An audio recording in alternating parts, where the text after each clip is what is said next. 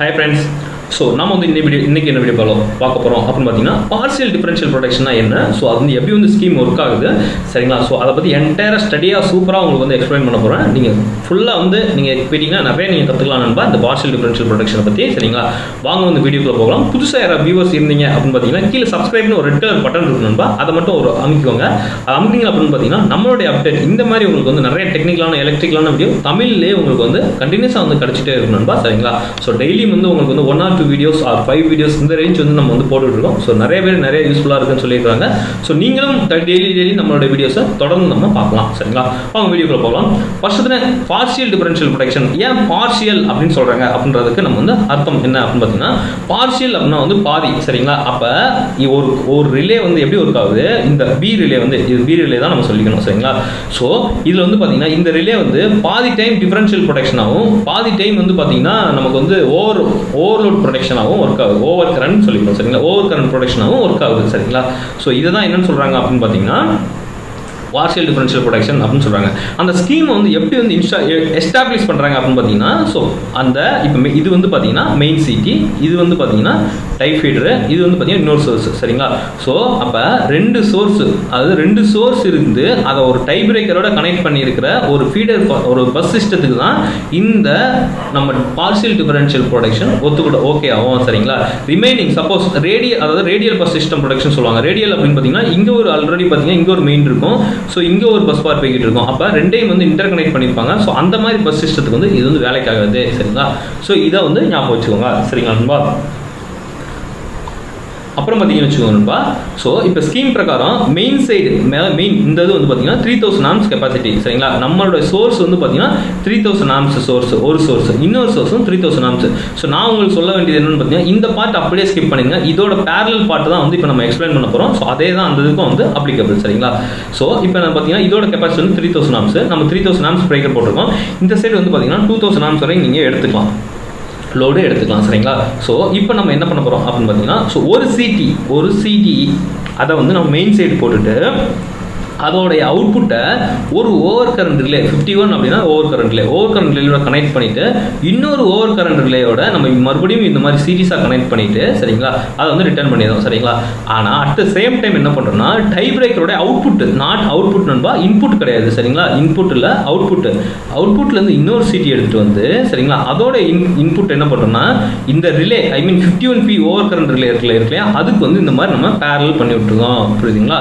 So அப்ப என்ன ஆகும் இப்போ உங்களுக்கு புரிஞ்சிருக்கும் அப்ப அது டைப் ஃபீடர்ல உள்ள கரண்ட்டும் அது மெயின் ஃபீடர்ல உள்ள கரண்ட்டும் 51 ரிலே அதோட டிஃபரன்ஷியல் வந்து ரீட் பண்ணும் ஆனா 51b அப்படின்றதுல வந்து இதோட டிஃபரன்ஷியல் ரீட் பண்ணும் 51a வந்து எதை ரீட் பண்ணும் அப்படின்னு பாத்தீங்கன்னா இதோட over current main ஃபீடரோட over current relay protection அது மெயின் ஃபீடரோட ஓவர் கரண்ட் ப்ரொடெக்ஷனுக்கு அது ஒர்க் ஆகுது சோ இப்போ உங்களுக்கு புரிஞ்சிருக்கும்னு நினைக்கிறேன் சோ பார்ஷியல் ஏன் இதை வந்து சொல்றாங்க அப்படின்னு சொல்லிட்டு சரிங்களா சரி நண்பா சோ இது வந்து எப்படி வந்து வர்க் ஆகுது அப்படின்ற பத்தி நாம இது வந்து பார்க்கலாம் சோ அதுக்கு முன்னாடி இத பத்தி நீங்க இதோட பர்பஸ் என்ன அப்படிங்கறது தெரிஞ்சுக்கணும் இன்னும் உங்களுக்கு ஈஸியா இருக்கும் இதோட பர்பஸ் என்ன அப்படின்னு பாத்தீங்கன்னு வெச்சுக்கோங்க சோ எக்ஸாம்பிள் பாத்தீங்கன்னு வெச்சுக்கோங்க இப்போ லோட் சர்க்யூட்ல ஏதாவது ஃபால்ட் நடக்கு அப்படின்னு பாத்தீங்கன்னா சோ இது டைரக்டா என்ன பண்ணுனா இந்த ஃபீடர் வந்து ஈஸியா வந்து ட்ரிப் பண்ணிரும் சரிங்களா சோ இது வந்து ஏன் என்னடா இவங்க ஈஸியா ட்ரிப் பண்ணிட்டானா அப்ப எல்லாமே ட்ரிப் ஆயிருமா அப்படின்னு கேட்பீங்க ஆனா அப்படி கிடையாது அதுக்கு ஏத்த மாதிரி ப்ராப்பரா வந்து ரிலே கோஆர்டினேஷன் பண்ணிருப்பாங்க சரிங்களா சோ அந்த மாதிரி பண்ணிருப்பாங்க இது வந்து எக்ஸ்ட்ரா ஒரு ப்ரொடெக்ஷன் ஒரு பேக்கப் ப்ரொடெக்ஷன் எதுக்கு பஸ்பார் வந்து அதிகமா லோட் ஆயிடக்கூடாது அப்புறம் வந்து பிரேக் அதாவது சோர்ஸ்ல இருந்து அதிகமா கரண்ட் எடுத்துக்கூடாது சோ எல்லாத்துக்குமே வந்து இது வந்து பேக்கப் ப்ரொடெக்ஷன் சொல்லுவாங்க சரிங்களா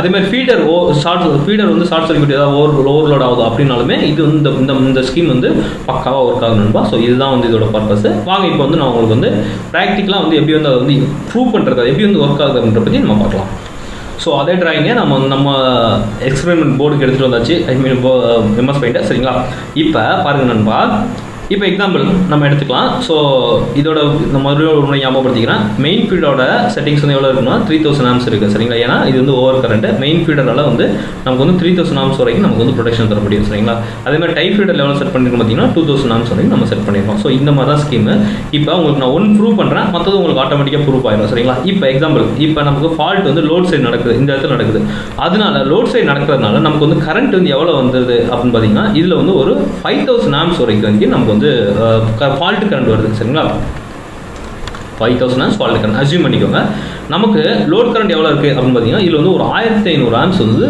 லோட் கரண்ட் இருக்கு நண்பா இந்த சைடு டைப் ஃபீடர்ல இருந்து நம்ம கொடுக்குற அடுத்த பக்கத்து வீட்டு சப்ளைக்கு எவ்வளோ கொடுக்குறோம், இதில் வந்து ஒரு 500 amps கொடுக்குறோம். சரிங்களா? இப்போ சரிங்களா, இப்போ இதில் வந்து பார்த்தீங்கன்னா 3000 amps வரைக்கும் நம்ம செட்டிங்ஸ் பண்ணியிருக்கோம். ஞாபகம் வச்சுக்கோங்க, 3000 amps வரை செட்டிங் பண்ணியிருக்கோம். இதில் வந்து 2000 amps ஒரு அசியூம் பண்ணிக்கோங்க, நம்ம வந்து இந்த ரேஞ்சுக்கு வந்து 2000 amps வரைக்கும் செட் பண்ணியிருக்கோம். சரி, நான் கொஞ்சம் நீட்டாக எழுதிட்டேன். ஸோ நம்ம செட் பண்ணியாச்சு நண்பா. இந்த ரிலே வந்து 3000 amps ஆப்ரேட் ஆகிற மாதிரி, இது வந்து 2000 amps ஆப்ரேட் ஆகிற மாதிரி. ஸோ இப்போ நம்ம ஃபால்ட் கண்டிஷன் வரலாம். ஃபால்ட் கரண்ட் எவ்வளோ இருக்குது அப்படின்னு பார்த்தீங்கன்னா 5000 amps வரைக்கும் ஃபால்ட் கரண்ட் இருக்குது. சரிங்களா? ஸோ அப்போ ஏ ரிலே ஏசிடிலேருந்து நமக்கு வந்து இந்த மெயின் சைடு சிடிலேருந்து எவ்வளோ கரண்ட் ரீட் பண்ணோம். சரிங்களா? ஆல்ரெடி பார்த்தீங்கன்னா 1500 amps வரைக்கும் நமக்கு வந்து லோட் கரண்ட் இருக்குது. ப்ளஸ் இப்போ ஃபால்ட் கரண்ட் எவ்வளோ இருக்குது, 5000 amps இருக்குது. சரிங்களா?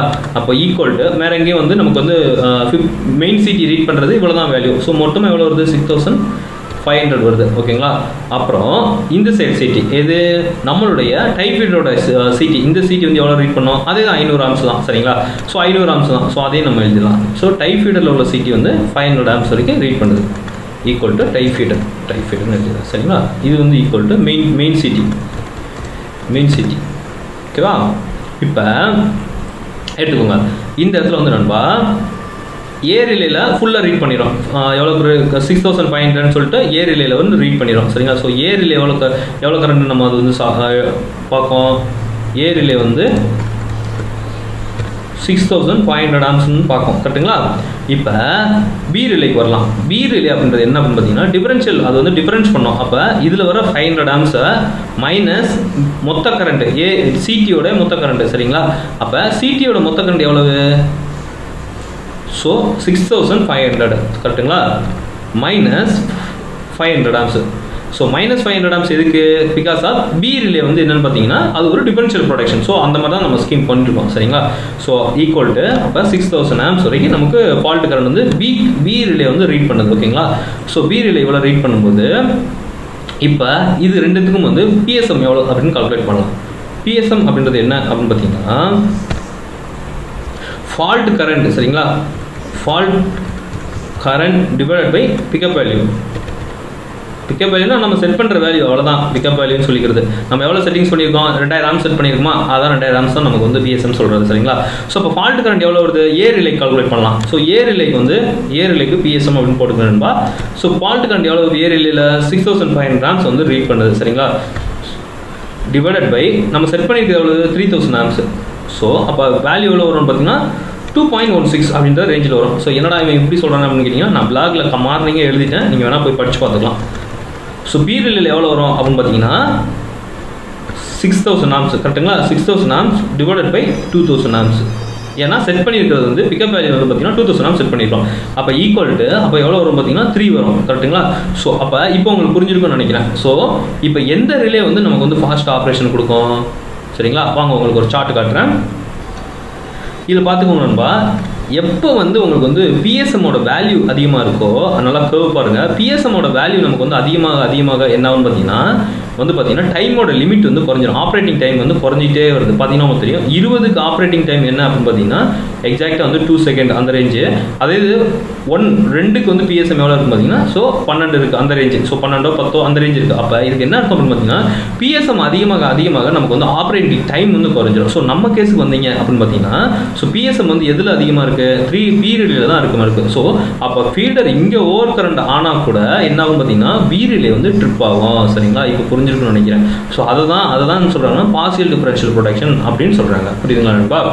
ஸோ ஃபார் எக்ஸாம்பிள் இப்போ ஃபால்ட் வந்து அவுட் சைட் த ஜோன், ஐ மீன் என்னென்னு பார்த்தீங்கன்னா டைப் ஃபீடரில் வந்து இங்கே நடக்குது, எங்கே இந்த இடத்துல, ஸோ இந்த பாயிண்டில் நடக்குது அப்படின்னு பார்த்தீங்கன்னா ஐ மீன் டைப் ஃபீடர்லேருந்து அடுத்த சிடியோட அடுத்த நெக்ஸ்ட் லெவலுக்கு. அப்போ ஃபால்ட் கரண்ட் ரெண்டுமே ஒரே மாதிரி தான் ரீட் பண்ணோம். ஸோ ரெண்டுமே ஒரே நான் ரீட் பண்ணுறதுனால அந்த 5000 amps வந்து இப்போ இங்கே நடக்குது, அதாவது அவுட் சைடு ஜோனுக்கு நடக்குது அப்படின்னு பார்த்தீங்கன்னா ஸோ ரெண்டுமே வந்து ஸ்கிப் ஆயிரும். ஸோ ஓவர் கரண்ட் ரிலே மட்டும்தான் ஆப்ரேட் ஆகும். அந்த நேரத்தில் வந்து பார்த்தீங்கன்னா பி ரிலே டிஃபரன்ஷியல் ப்ரொடக்ஷன் வந்து ஆக்ட் ஆகாது. சரிங்களா? ஸோ இது ஒரு ஸ்கீமு. சரிங்களா நண்பா? அப்புறம் இன்னொரு கண்டிஷன் என்னன்னு பார்த்தீங்கன்னா டைப் ஃபீடர் வந்து ஓப்பன் ஆயிடுச்சு நண்பா. ஸோ டைப் ஃபீடர் ஓப்பன் ஆயிடுச்சு அப்படின்னு பார்த்தீங்கன்னா ஸோ நான் எல்லாத்தையும் கிளியர் பண்ணிடுறேன்.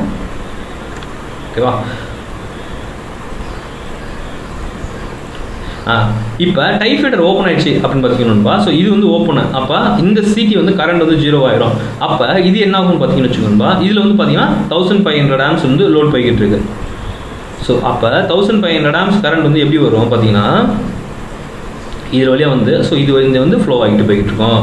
அப்போ இதில் நம்ம எவ்வளோ செட் பண்ணியிருக்கோம் 2000 ஆம்ஸ் வரைக்கும் நம்ம செட் பண்ணியிருக்கோம் சரிங்களா. அப்போ இந்த ப்ரொடக்ஷனுடைய அந்த டைப் ஃபீடர் ஓப்பன் பண்ணிட்டீங்க அப்படின்னு பார்த்தீங்கன்னா இந்த ரிலே வந்து 2000 ஆம்ஸ்க்கு வந்து ஓவர் கரண்ட் ரிலேக்கு தானாக வந்து கன்வெர்ட் ஆகிடும். ஸோ ஃபால்ட் கரண்ட் வந்து இந்த மாதிரி போயிடும். ஸோ இப்போ புரிஞ்சா இதுதான் வந்து அதாவது டைப் ஃபீடர் எப்போலாம் க்ளோஸ் பண்ணுறாங்களோ அப்போ இது டிஃபரன்ஷியல் ப்ரொடக்ஷன் ஆகும் பி ரிலே. அப்புறம் வந்து பார்த்தீங்கன்னா ஓவர் கரண்ட் ரிலேவும் ஒர்க் ஆகும் நண்பா. ஸோ இதுதான் வந்து பார்ஷியல் டிஃபரன்ஷியல் ப்ரொடக்ஷன் சொல்கிறாங்க. இதுதான் நண்பா ஸ்கீம். உங்களுக்கு இந்த வீடியோ ரொம்ப பிடிச்சிருக்குன்னு நினைக்கிறேன். பிடிச்சிருந்தா லைக் பண்ணுங்க, அப்புறம் ஷேர் பண்ணுங்க, உங்க ஃப்ரெண்ட்ஸ்கிட்ட வந்து எக்ஸ்பிளைன் பண்ணுங்க. ஓகேங்களா?